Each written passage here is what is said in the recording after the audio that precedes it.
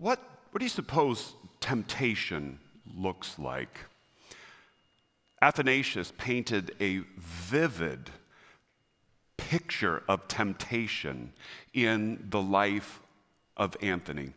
Athanasius was a bishop in the 4th century in Alexandria in Egypt. He was a theologian. And Anthony was a monk who died in the middle of the 4th century.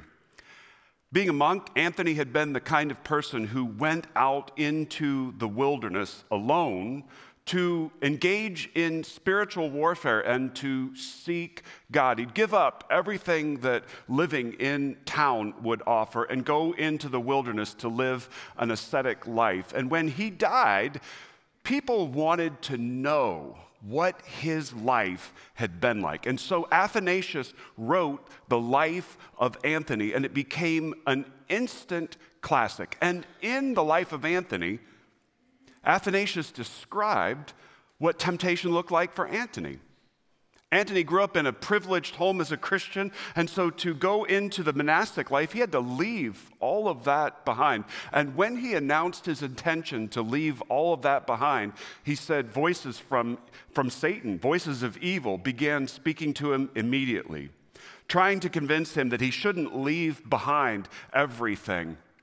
He said that Satan even appeared to him in the form of a woman, trying to lure him back to an old life and to the pleasures of the flesh. And he had to say no to the voice and to the vision. Later, he did leave town, and he asked a friend to do a strange thing, to close him inside of a tomb. It's an odd thing to do, but inside that tomb, Anthony faced temptation and the devil. One night, the devil, he said, felt like he was actually physically beating Anthony. And another night, he said that demons were attacking to the point that the tomb, the walls of the tomb were shaking. And he said he saw visions of animals, demons appearing to him as animals and not as puppies. Nothing cuddly about these visions. They were lions and snakes and violent creatures. And he said when he saw this vision, that is the time at which he confessed his faith in the living God. And he said when he did, God spoke and the demons were gone. And so that's one picture of what it looks like to face temptation. It may be a strange picture. It may not be a familiar picture to you to say, okay, that's what temptation looks like. But then again, hearing evil pulling us to do something, that sounds familiar. Being tempted to do something we know we should not, that sounds familiar. Feeling our worlds being rocked by evil, well, that feels familiar. And feeling threatened by evil, that feels familiar. Why? Because temptation is familiar. We all face temptation. Temptation is something that happens to all of us. We feel the lure, the enticement to do evil. We feel the pull to think evil thoughts, to say evil words, to do evil deeds. We have all been tempted. It's shocking to find that not only are we all tempted, but we deal with temptation differently at different points in our lives. Sometimes we're victorious over temptation. Sometimes we're really struggling with temptation. Sometimes we've fallen to temptation. Where are you experiencing temptation today? What does it look like for you? Discouragement? Lust? Envy? Pride? Greed? Sloth? How are you dealing with temptation right now? What is temptation, actually? Temptation is the enticement to do evil. Now, look at what temptation's not. Temptation is not sin. Sin is doing evil. Sin is giving in to temptation. Temptation is the enticement to do evil. And it may shock you to know, to realize, to understand that Jesus experienced temptation. In our scripture reading today, we read that Jesus went out into the wilderness, and in the wilderness he faced Satan, he faced temptation. In his ministry, he faced demons. Jesus faced temptation.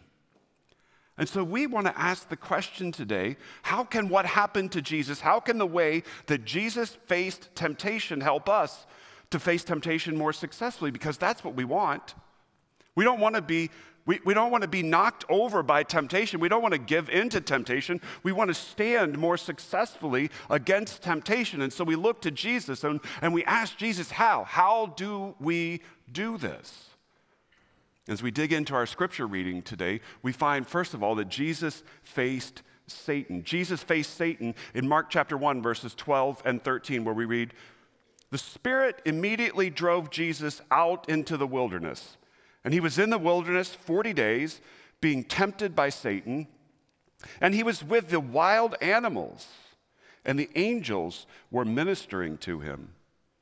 Now, it's interesting to find that the Spirit drove Jesus into the wilderness. Jesus had just been baptized by John the Baptist. He had seen heaven torn open, and he'd been filled with God the Holy Spirit. And then God the Holy Spirit immediately turned around and drove Jesus out to face Satan, which is important because it means that Jesus didn't just happen to engage in this experience. Jesus didn't come upon it accidentally. No, God planned for this. God intended for God the Son to face Satan. The Spirit of God drove Jesus out into the wilderness.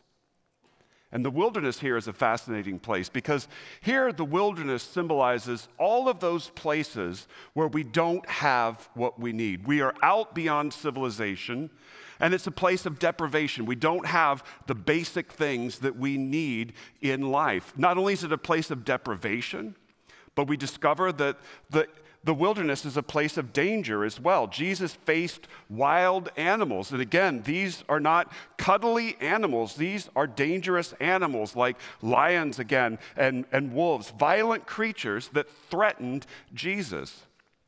But beyond deprivation and danger, Jesus is facing the devil. He was in the wilderness for 40 days and faced Satan. And so that's what the wilderness is here.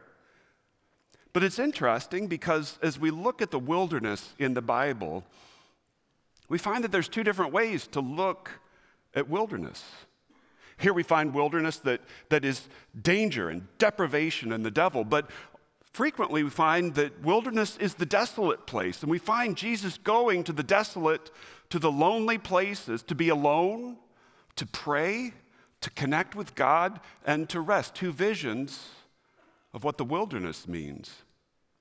But it's built on two visions even of what the world is and the world means, because in some ways the world is the place that God created.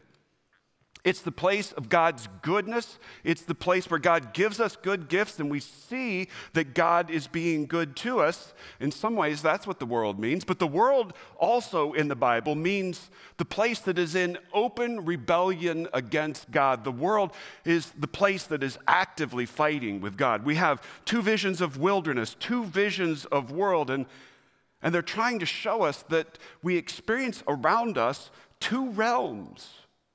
Two realms. Now, when I say two realms, what do I mean?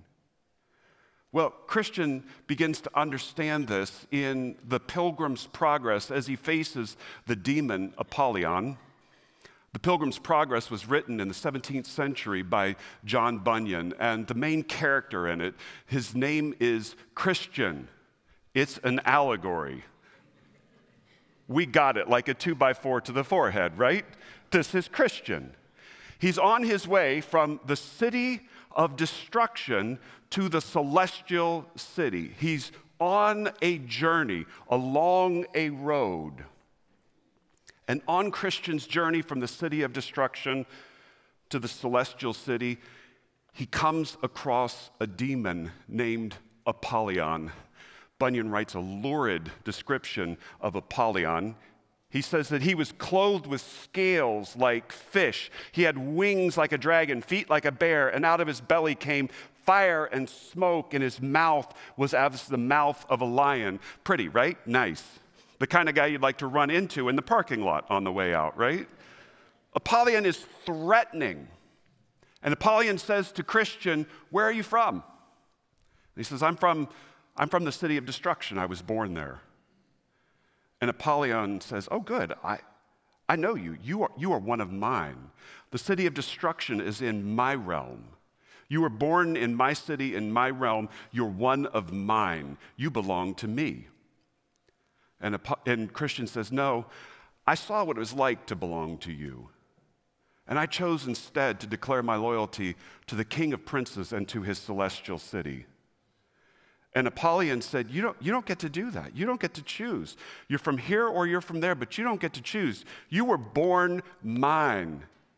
If you'll leave aside that King of Princes and come back to me, we'll forget that this ever happened. And Christian says, I will never belong to you and to your realm again. And that's when Apollyon attacks Christian. There's two realms, two visions of wilderness, two visions of world, two realms. And this is important for us to understand because we are surrounded by a spiritual battle between the kingdom of God and the kingdoms of this world. Those are the two realms. The two realms are the kingdom of God and the kingdoms of this world. Those two realms are different from one another.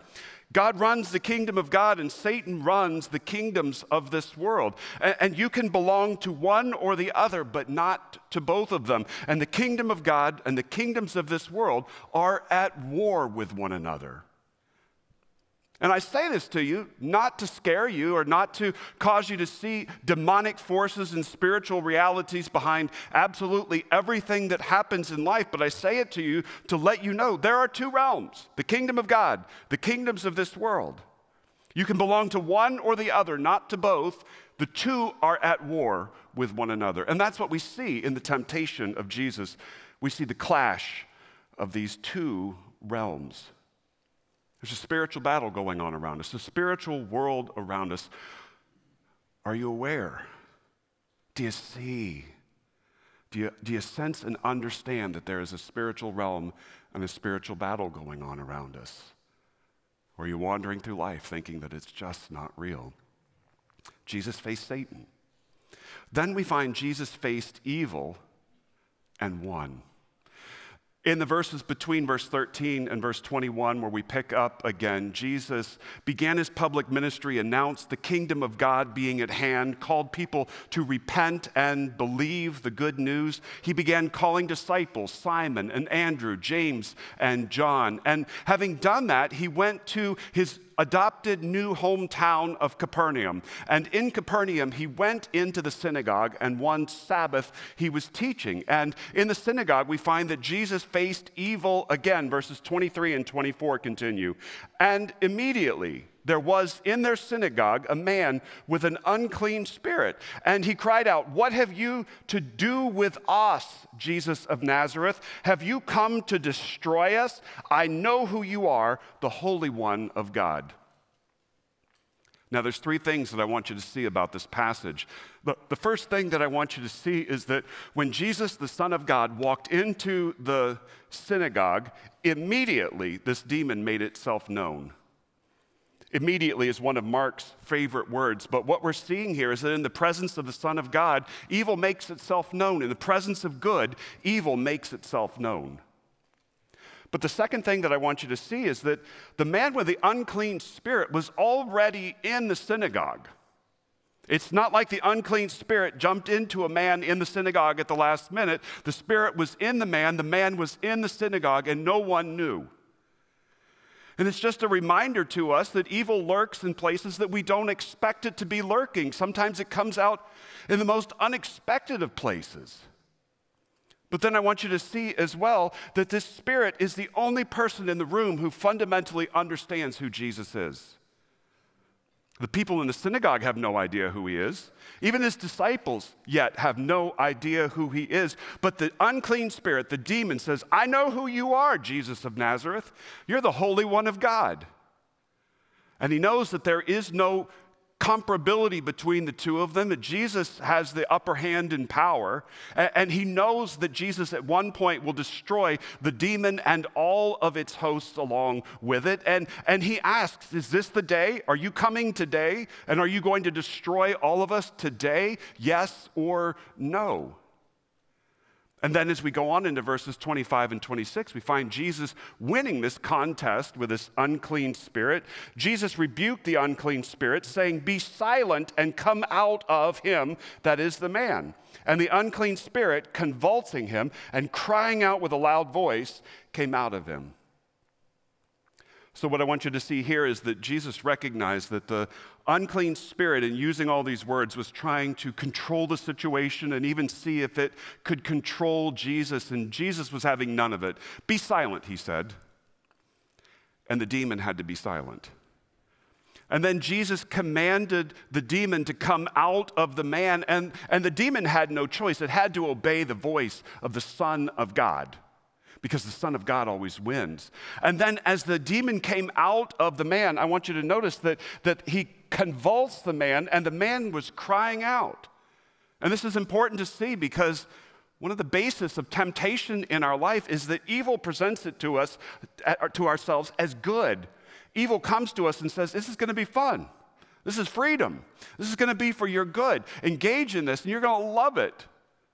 But what we see here is the result of evil taking root in our lives. It grabs hold of us and it does great damage to us, and leaving it convulses us and causes us to cry out in pain. That's the very nature of evil. Jesus won, hands down, with no contest against this demon.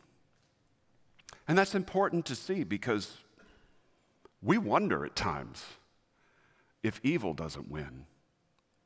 We worry at times that evil looks like it's going to win. Evil wins battles from time to time. People do evil things. And those evil things do damage to us. The evil things that we see happening, we wonder, is that going to take root in the world? Is the world going to go altogether evil? Is evil going to win? People do evil and seem to prosper. And that leaves us confused. We see people even very close to us at times making evil choices, friends making evil choices, family members making evil choices, and we wonder, is evil going to win?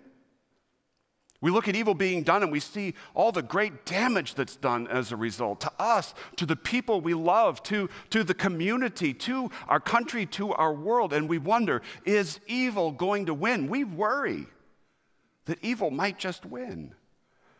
But we find here an important principle, and that is that we are on the winning side of the war. You see, evil may win battles, and that may cause us to worry at times. But we see here that while evil may win a battle, God is winning the war. As we look even at the cross of Jesus, we see Jesus hanging on the cross, dying, and we wonder, has evil won? Evil had to think that the victory was being won. But even as Jesus is dying on the cross, we recognize this may look like a battle that evil is winning, but God is winning the war, because 3 days later, God issues his definitive no to evil, and Jesus is risen from the dead, victorious. He's victorious over death, over sin. He's victorious over evil, over Satan, over temptation. Jesus is victorious over all of it. And now all of the rest of history, living in light of the cross and the resurrection, is just God's mopping up operation in the war. The decisive battle is won. The victory is God's. The victory belongs to Jesus Christ, and evil's days are numbered. Evil may win battles, but God wins the war. And we belong to God. We're on the winning side, even though we worry along the way. Beyond that, facing Satan and embodied evil, Jesus faced temptation and won. C.S. Lewis in the Screwtape Letters paints a very different vision of what temptation looks like. Different vision than Athanasius did or John Bunyan did. Those were personified evils. Very, very scary types of evil. In the Screwtape Letters, C.S. Lewis, the great theologian, author, and philosopher of the 20th century, described a senior demon and a junior demon. The senior demon was writing letters of advice to the junior demon, almost like a boss in a company, an executive in a company mentoring a young executive in a large corporation. The senior demon's name is Screwtape, and he's writing to this junior demon named Wormwood, who also happens to be his nephew. And he's trying to advise Wormwood on how to tempt human beings. Wormwood had a client, a human being they called the patient. The patient was a 30-year-old man who had recently become a Christ follower. And Screwtape wanted Wormwood to lure the patient back to their side. And he said, yeah, well, here's how you do it. Try this. The patient just moved in with his elderly mother to take care of her. Make him resent taking care of his mother. When that didn't work, World War II broke out, and the young man was not immediately called to active duty. And in sorting that out, Screwtape told Wormwood, make him think he's a hypocrite. When that didn't cause the young man to fall, Screwtape said, put women in front of him. He likes women. He won't be able to stand against the temptation of lust. And when that didn't work, and as World War II was heating up, Screwtape put forth one of his, I think, most subtle temptations. He said, make the patient an extremist. And Lewis wrote, whichever he adopts, this is from Screwtape to Wormwood, your main task will be the same. Let him begin by treating it as a part of his religion. Then let him, under the influence of the partisan spirit, come to regard it as the most important part. What a subtle temptation, right? To take something good and put it in a place that belongs to only God. Lewis reminds us that temptation can be very subtle. But as we look at what C.S. Lewis wrote about temptation, we finally begin to see evil for what it truly is and for what it truly does. Evil seeks to harm us and to separate us from God.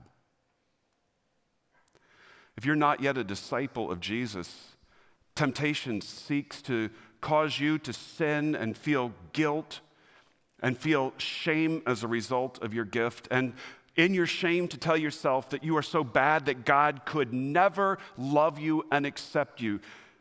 Temptation wants to separate you from God forever. If you're a disciple of Jesus, evil seeks to tempt you to sin in order that you might harm your relationship with God. Because every time we give in to temptation, every time we sin, every time we do evil, we do harm. We do harm to our relationship with God. And that's what evil wants. We do harm to our relationships with one another. That's the nature of sin and of evil. We harm our relationships with one another. And temptation wants us to sin, to do evil, because when we do evil, it's like we put poison into the world, and the poison that we put into the world damages absolutely everything. And we have to be real about what temptation is really wanting us to do. It wants to harm us and separate us from God, from one another, and damage our world. 1 Peter chapter 5, verse 8 ends with a very clear picture. Peter writes, your adversary, the devil, prowls around like a roaring lion seeking someone to devour. That's the true nature of temptation. That's the true nature of evil. That's the goal of temptation and evil. But having seen what temptation truly is, what evil truly is, we have to remind ourselves of a word that resonates throughout our scripture reading today, and it's applied to Jesus. And the word that resonates throughout the passage today is the word authority. Authority. The word authority in the original language means not only an authorization, but power to do something. And we see Jesus operating in power and authority. He teaches with authority. He casts out demons with power. He heals disease with power. He has power and the authorization to use it. Jesus is the Son of God in flesh. He is filled with power. But at his baptism, he is then filled with God the Holy Spirit, who is now with him, operating in the power of God the Holy Spirit. And he receives the blessing at his baptism of God the Father. That's my Son, with whom I am well pleased. He has authorization. Jesus has been commissioned by the Godhead, Father, Son, and Spirit, to come to earth to proclaim the good news that the kingdom of God is at hand. But Jesus has not only the power and the authorization to proclaim this good news, but he's here to advance the kingdom of God. He is here to engage in warfare with the kingdoms of this world. He is here to claim territory that the kingdoms of this world have unrightly claimed for themselves. And he is here to claim back for God people that the kingdoms of this world have tried to take away. Jesus has power and authority. And this is important to us because it means that we do not face temptation that we can't defeat without God's help. Jesus has power and authority. He has defeated temptation, and he now helps us to stand against temptation as well. 1 Corinthians chapter 10, verse 13 says, "No temptation has overtaken you that is not common to man. God is faithful, and he will not let you be tempted beyond your ability, but with the temptation, he will also provide the way of escape, that you may be able to endure it." So what is this saying? It's saying that some of the help that God offers us is anytime we face temptation, God is going to give us an out from it. He's going to give us a way to escape. But there's more help with temptation. The Bible says that God provides us with armor. We face a spiritual struggle, a temptation coming to us from the spiritual realm. He says, I give you spiritual armor to stand in that spiritual warfare. In Ephesians chapter 6, verses 14 through 17, we read, "Stand, therefore, having fastened on the belt of truth, and having put on the breastplate of righteousness, and as shoes for your feet, having put on the readiness given by the gospel of peace. In all circumstances, take up the shield of faith with which you can extinguish all the flaming darts of the evil one, and take the helmet of salvation and the sword of the Spirit, which is the word of God." Now, he uses the language of armor, but look at the spiritual realities that it represents. Truth, faith, peace, righteousness, salvation, Spirit of God, Word of God. The spiritual weapons that we need in order to stand against temptation. So when we come to temptation, we come with God's help. So that leaves a call on us, on me, on you. Face temptation resolutely. Face temptation resolutely, determined to stand. Face temptation resolutely with Jesus. God gives us his help. But then the question becomes, what then do we do? God is giving us the help.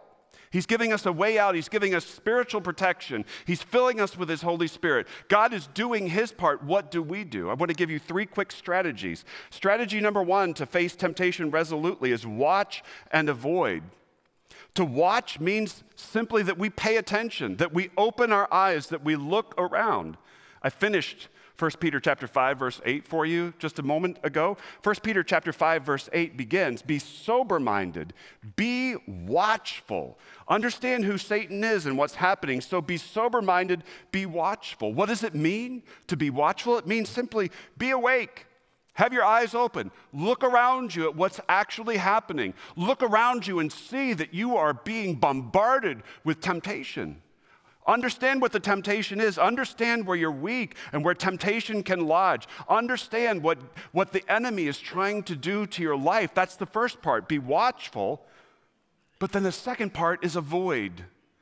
In place after place, the Bible says, when you understand that you are under attack from temptation, what you are to do is flee, run, get away from it.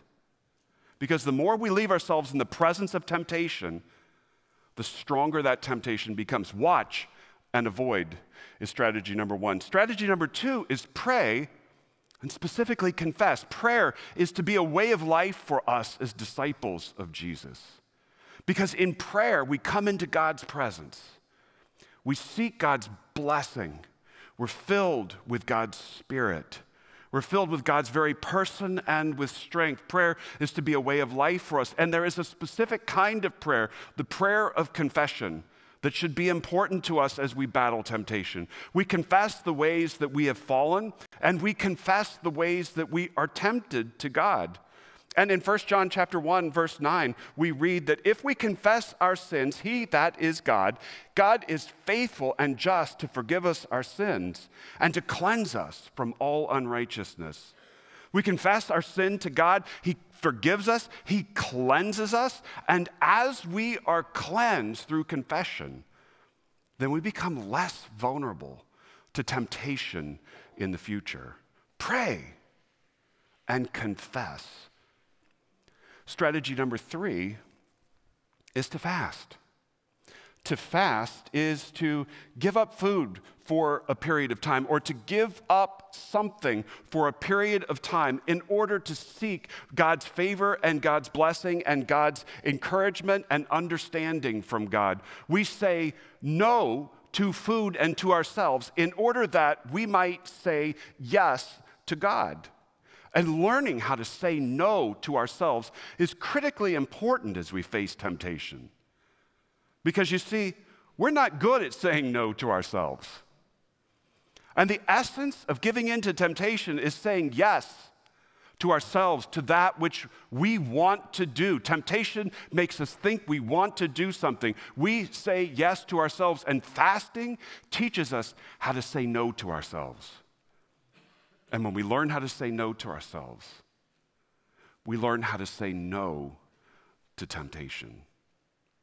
There's work that we do in standing against temptation. God helps us, and there is work God wants us to do. Christian did have to fight the demon Apollyon. Apollyon began his attack by shooting flaming arrows at Christian. Christian had a shield in his hand, and he raised the shield, and he was able to stop the flaming arrows Apollyon was casting at him. The battle was pitched, and it lasted 4 hours, and Christian was wounded repeatedly in the battle. Sensing an opportunity, Apollyon finally sprung on Christian. He wrestled him ultimately to the ground, and it looked like Apollyon was about to take Christian's life, and Christian recognized that he had a sword, and he took the sword in his hand, and he thrust it into the side of Apollyon. Wounded, Apollyon recoiled in pain and fled, never to be seen again. And it sounds like great fantasy writing. It'd make a wonderful movie. But it's good theology, too. Of course it's good theology. Because a demon attacked with flaming arrows, and the shield that Christian raised was, of course, from Ephesians chapter 6, the shield of faith. And when it was time for him to finally defeat Apollyon, the sword that he reached for is none other than, of course, the sword of the Spirit, the Word of God, the Bible, the truth. And what we find is that, of course, Christian defeated this demon with the weapons that God has given to all of us. Faith, the Bible, Word of God, and truth. And we remember that God has given us all the help we need to resist temptation. So let's face temptation resolutely with Jesus.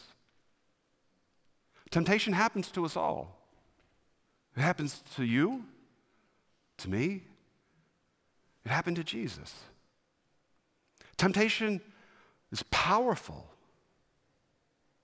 But temptation is not sin. When we face temptation, there's always a choice. We get to decide. And Jesus helps. And he's the one with authority. He's the one who has defeated Satan and evil and temptation. And with Jesus, we can stand.